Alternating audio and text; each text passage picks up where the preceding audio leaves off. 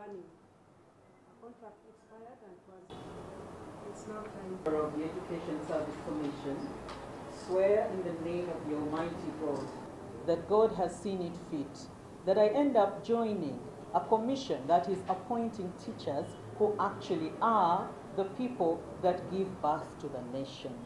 And I will take that very, very seriously. Sometimes you read that this is a disadvantaged district, this is a disadvantaged school, and they publish the results and you see that this school, this district passed only one student in grade 1, and another school passed 100% in grade 1. Something must be done. There should be no such disadvantages. I think sometimes those disparities don't tell the whole story.